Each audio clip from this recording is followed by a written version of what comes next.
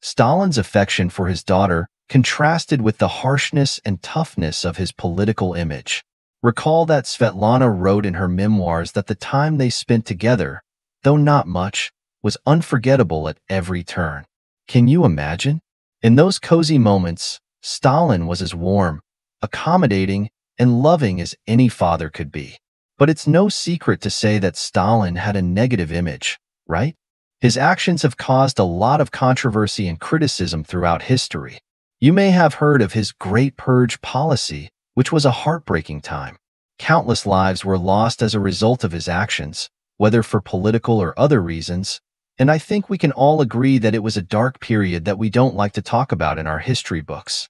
And then that time of fear and uncertainty, when people lived in his shadow, careful and frightened, and when even the mere suspicion of opposition to him could lead to tragedy. Sounds horrible, doesn't it? That period, when individual freedoms and rights were so grossly violated, was a warning to all how power can be abused. But, you know what, that's just the tip of the iceberg. Under Stalin's rule, a massive famine also broke out in the Soviet Union. But Stalin sold the Soviet Union's food to other countries in exchange for investment in industrialization, leaving the Soviet people to endure hunger and poverty. Can you imagine that scenario? Your leader takes your food and gives it to someone else, and all you can do is sit back and watch your family, friends, and neighbors endure starvation. What kind of despair and helplessness that would be. However, like most historical figures we see, Stalin is portrayed in multiple ways. There is undeniably a lot of criticism and controversy about him, but after delving deeper into his life, you may find that there are many other sides to him that we have not noticed before, especially in his family life. We will analyze this in detail below. 1. Stalin and his first wife. Ekaterina, Kato Svanidze, is a very interesting character yet. She was born in Georgia, which was still part of the Russian Empire at that time. Her eyes were said to be particularly attractive, and she had a very interesting family.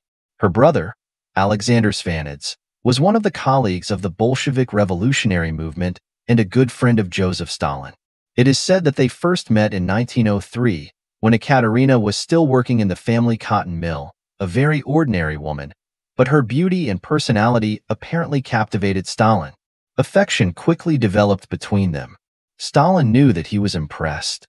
He had always been an idealist, bent on his Marxist theories, but in the presence of Ekaterina, he found that he too longed for a dull and ordinary life. He begins to spend time with her, gradually changing his work-obsessed lifestyle. The change is so subtle yet far-reaching that because of Ekaterina's presence, the idealistic Stalin, who is obsessed with his ideals, begins to learn to appreciate the little things in life. Like those everyday things they spent together, the breeze on Ekaterina's smiling face, her silky hair floating in the air, the dinners Stalin prepared for her, or the walks they took together in the twilight, watching the sun set. Of course, Stalin was far from being the iron-fisted ruler he was at that time, and was probably more of an idealistic, passionate young revolutionary. His relationship with Ekaterina was certainly one of the most personal and emotionally charged chapters of his life. In their romance, Stalin was the one who took more of the initiative to pursue. He tries to impress Ekaterina with his actions and words, telling her that he cares about her and wants to share his life with her. Their conversations always bring joy to each other's hearts. This romance gradually feeds into Stalin's life and work as well, as he becomes more subdued and has the patience to deal with difficulties and challenges. Well, as for Ekaterina, I would say that she was a light in Stalin's life. She warmed his heart and opened his emotions. How did she do that? Stalin was with her that day. He watched her quietly doing her crafts with a smile of contentment and joy, and that moment filled him with peace. He knew that he wanted to be with her, to share the sweetness and the astringency of life. Being two very practical people, Stalin and Ekaterina's wedding did not have many romantic elements. They decided to get married in 1906. The title was not chosen in a cathedral or a lively ballroom, but in a place they both loved, Georgia. It was an early fall morning when Stalin proposed to her on a hill in front of their house, when the sunlight poured over them in all its vibrant beauty. That day, they walked into the calling of their hearts like any ordinary newlyweds, dressed in simple, festive clothing, holding hands. In fact, you hit the nail on the head. Their wedding was like an ordinary bazaar, yet full of warmth and love. After the wedding, they were content with the life they already had. All they wished was that such days would flow on in peace. Stalin had told Ekaterina that he wanted to walk hand in hand with her through the long years and watch their children grow up together. Their daily life was very mundane, but made memorable by their presence.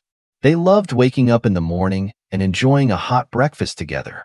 Stalin, on the other hand, was especially good at making coffee, grinding rich, flavorful beans that gave a warm start to the day, and Ekaterina loved to clean, and she always kept their home lively and tidy. She would open the windows to let the fresh air and sunshine flood the house, and she always said that this is what makes a home full of life. In Stalin's eyes, Ekaterina was like a haven for him, a warm current in the midst of the pressures of work and life. At the same time, they each try their best to help each other realize their dreams and expectations. They encourage each other to convey their true selves at all times, no matter what ideas or dreams they are willing to have. When Ekaterina wanted to start her own little craft store, Stalin showed his support for her.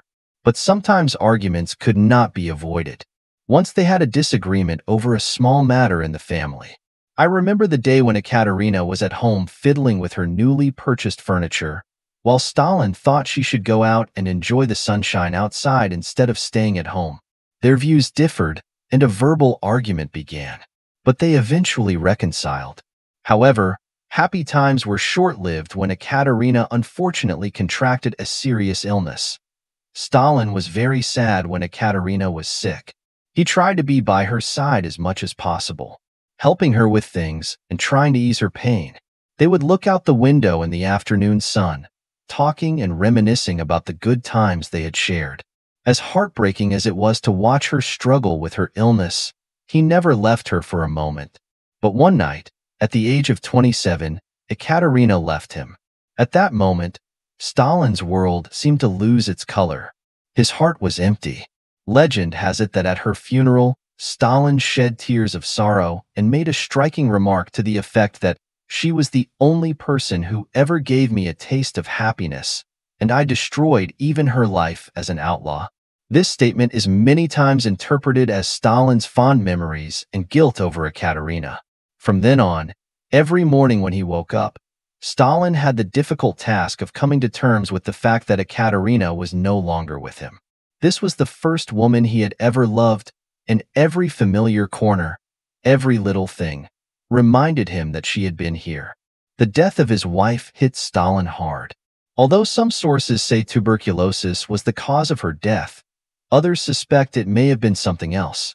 Regardless, her untimely death had a profound effect on Stalin's life, and some even say that it turned out to be a turning point in his personality of indifference and cruelty.